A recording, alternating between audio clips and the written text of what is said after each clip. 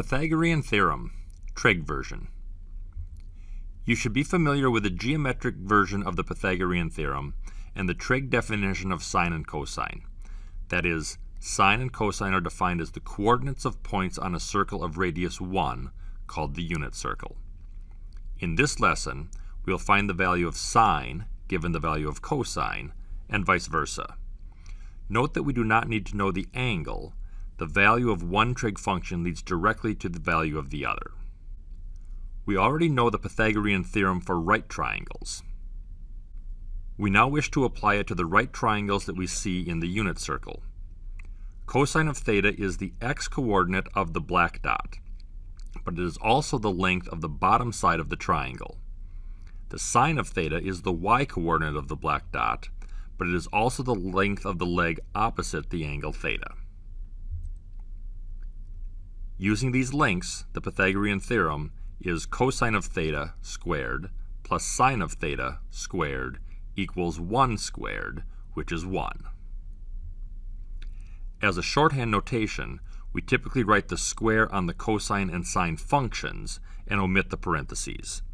This equation will enable us to find the sine value when the cosine value is known, and vice versa. For example, find the sine of theta if the cosine of theta is 2/5. We begin by using the Pythagorean theorem to find that the square of the sine of theta is 21/25. We get two possible answers, one positive, one negative. In order to find the precise value for sine of theta, we would need to be given information about the location of the angle. Since cosine of theta is positive, the angle must be either in the first quadrant or the fourth quadrant.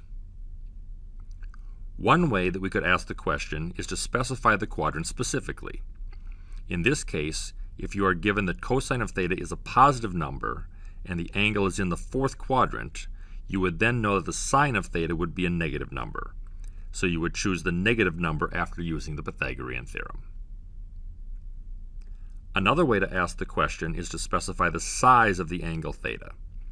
You could be given that cosine of theta is a positive number and that theta itself is between 3 pi over 2 and 2 pi. You would then know that theta is in the fourth quadrant and the sine of theta should be a negative number. Again, you will choose the negative number after applying the Pythagorean theorem. Here are two more examples.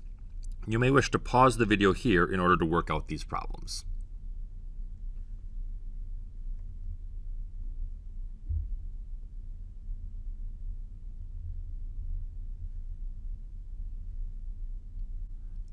Note that you could also solve these problems using the geometric definition. Instead of labeling the triangle with the hypotenuse equal to 1, you can label the triangle so that the adjacent side is 2 and the hypotenuse is 5 to make the value of cosine equal to 2/5.